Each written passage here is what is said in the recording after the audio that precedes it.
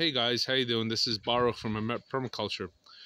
The tree behind me is very interesting. It's called a lead tree, a Leucaena. It's a kind of acacia. It's a nitrogen fixer. And what's interesting about it is this. It produces flowers all year round. These little puff balls, these little white round balls. Well, they're green at first and then they're white. These are its flowers, okay? Here, you can see in here maybe. Like this. Okay? Here. So, these flowers, right? They don't look very exciting. They're not very spectacular.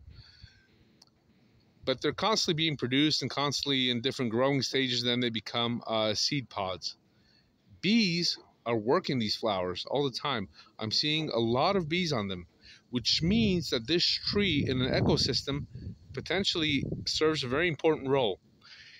It, unlike other flower-producing plants, which flower and then stop flowering, you know, the flowers shed and the fruit sets in, whatever the fruit is. This tree continuously produces flowers and pollen for bees and other pollinators. So that means that even in a time when there's nothing flowering, this continues to bring honey for bees, honey and pollen. Isn't that cool? You can see all kinds of bees working this tree. I don't know if I can get it with this front camera. Let's see. I can here. You can maybe see one in here. I'm seeing one in here.